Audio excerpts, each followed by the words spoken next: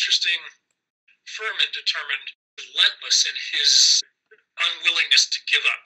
He was an engineer. President Jimmy Carter is a man of many talents. He is charismatic to those who know him well, attentive, clever, and innovative while at work, and above all, dogged and pertinacious in everything that he does. Former Mayor of Atlanta, Andrew Young, put it best in saying, President Jimmy Carter was a citizen soldier. This could not be more true. From the time he took office, Carter made the pursuit of Mideast peace a key point in his foreign policy. He would go on to stress this point in holding the 1978 CampDavid summit, where he joined Israeli Prime Minister Menachem Begin and Egyptian President Anwar Sadat in hopes of bringing a conclusion to the decades of war between their two nations. His revolutionary, negotiatory efforts at Camp David will forever go down in history. President Jimmy Carter, engineering the path to peace. A critical breakthrough first came when President Sadat visited Israel for face-to-face talks with Prime Minister Begin. The world watched as President Sadat went before the Israeli parliament to deliver his plea for peace in the Middle East. Despite frustrations and even setbacks, the lines of communication were kept open through the White House, visited by Prime Minister Begin in December of 1977. That same month, President Carter met with President Sadat in Aswan, Egypt. These were among the first steps taken in the extensive peace process. The summit itself was to be the climax of this process, as Carter realized that to truly mediate peace, Begin and Sadat would have to be brought together in a unified front. Throughout those tremulous 13 days in September, President Carter would work meticulously and tirelessly to answer Sadat's plea for peace in the Middle East. He would make many a historic moment for the nations of Egypt and Israel, as well as the United States. Negotiations began September 5, 1978. President Carter greeted President Sadat and Prime Minister Begin with hopeful eyes, perhaps initially underestimating the trying task at hand. The three men sat together and began to address the issues of the Sinai territorial conflict as well as that of the Palestinian people.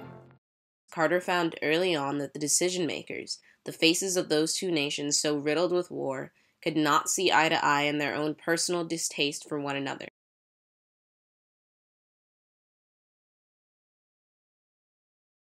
The chemistry between Sadat and Begin, it turned out, was terrible. The two men could not talk to each other.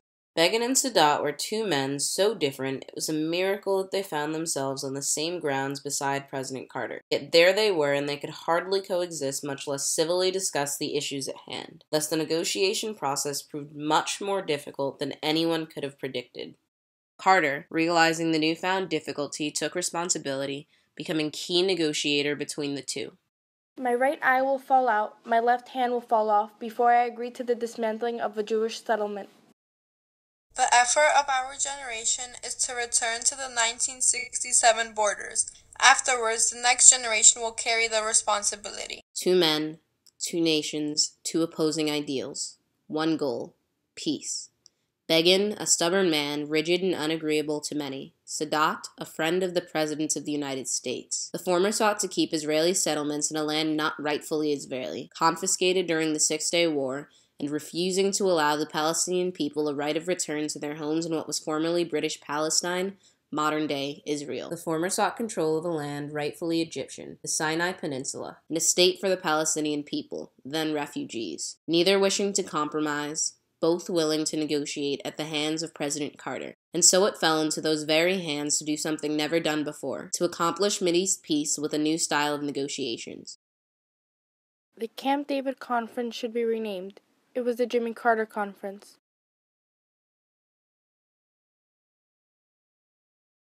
For Begin, giving up Sinai was not such a huge decision. What he was trying to be sure of is that he wouldn't have to make major concessions on the Palestinian issue. If he had been forced to confront those issues and had finally said no, he would have gone home and most of his supporters would have agreed with him. He was probably in the strongest position to accept the failure of Camp David. Carter, on the other hand, could not afford to fail. He worked diligently on process papers for the framework agreement, analyzing every sentence, every word, perhaps even more so to sway Israeli Prime Minister Begin and Egyptian President Sadat, quite cleverly appealing to their values. The president spent the afternoon drafting his own wording for the Sinai Agreement. Perhaps word of this has gotten to the Israelis somehow. because Begin has requested a private meeting with the president tonight, which he has in advance described as the most important and difficult meeting of his life.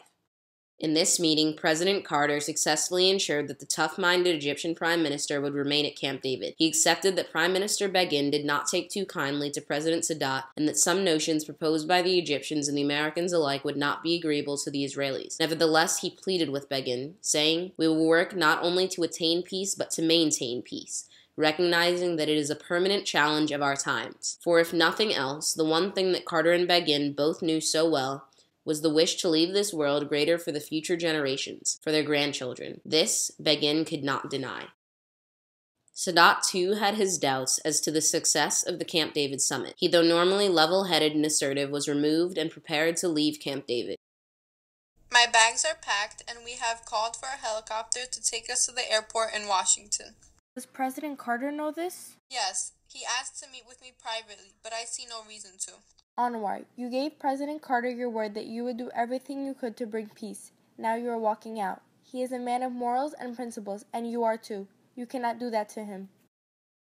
I explained to him that his action would harm the relationship between Egypt and the United States. He would be violating his personal promise to me, and the onus for failure would be on him.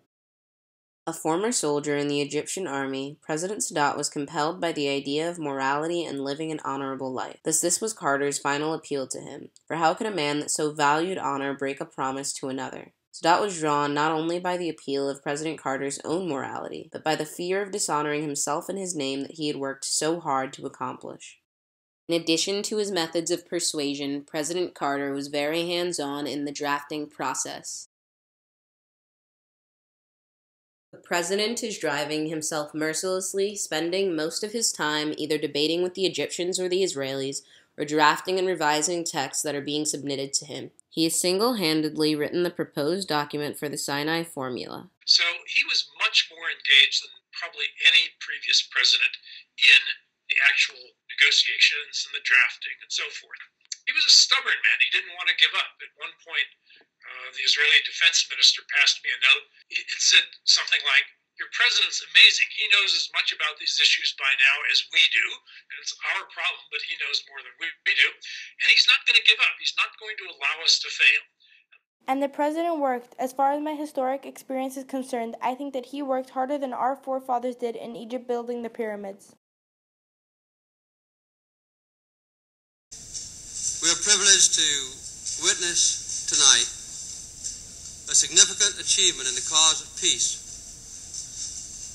An achievement none thought possible a year ago, or even a month ago. And a true achievement it was. It was at Camp David that President Carter laid the base of the framework for many future negotiations. At Camp David, Carter was a friend, a president, a mediator, and the glue that kept all together. Unlike any president before him, he worked not only on a personal level with President Sadat and Prime Minister Begin, but professionally in expanding American foreign policy toward the Middle East, and also in the writing of diplomatic agreements, striving to bring peace. And he did just that, nearly single-handedly forging peace between the nations of Egypt and Israel, resulting in the 1979 Egypt-Israel Peace Treaty. This treaty, among the only lasting binds of peace in the Middle East, an example for all other nations who share the desire for a world in unity. And despite the fact that the framework for peace in the Middle East, fashioned at Camp David, did not ameliorate the issue of the Palestinian people as evident by the 6.5 million remaining Palestinian refugees, it was on those sacred grounds that President Carter achieved the first everlasting peace agreement in the Arab-Israeli conflict, setting the stage for many to come. Today, Carter, now 90, stays faithful to his promise in continuing peace efforts around the world. President Carter never lost sight of the urgency of the search for peace in the Middle East. The Camp David summit was to become a key chapter in that story. President Jimmy Carter's commitment at Camp David will never be forgotten.